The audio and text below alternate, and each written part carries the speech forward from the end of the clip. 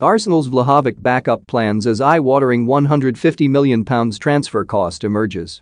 Arsenal are plotting a move to add a striker to their ranks in the January transfer window, but it is unclear exactly who that might be. Club captain Pierre-Emerick Aubameyang is firmly out of favor and could be sold in the winter window, whilst Alexander Lacazette and Edin Nketiah are both out of contract in the summer. Dusan Vlahovic has emerged as a top target for Mikel Arteta, but a move to land the in-demand Fiorentina striker will be far from easy. Reports have claimed that Vlahovic is ready to reject a move in the winter window and wait until the summer to decide his future.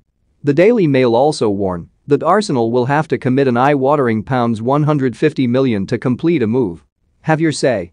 Which striker should Arsenal sign in the January transfer window? Join the discussion in the comments section. They have been quoted a minimum £58 million transfer fee, plus he wants a wage of £160,000 per week after tax, equating to just over £300,000 per week. He is set to demand a 5-year deal, whilst a players' camp will look for £15 million in fees, a figure balked out by some clubs who have shown interest.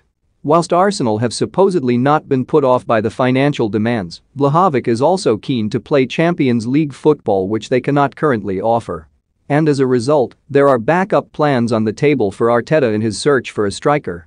According to The Athletic, Real Sociedad striker Alexander Isak is amongst the credible backup options on the table. The Gunners also have a known interest in Dominic Calvert-Lewin and could pursue a move for the Everton striker. However, Vlahovic, also wanted by Tottenham, is currently the no-1 target, and Mikel Arteta this week suggested he will be back to pursue a move despite a hefty cost.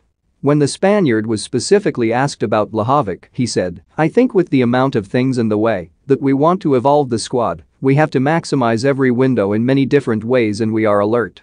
Technical director Edu and his team are working very hard because we know exactly what we need to do, and whether we can accomplish that in January or in the summer is a different question, as it is related to other stuff. Again, if it is the right player and we can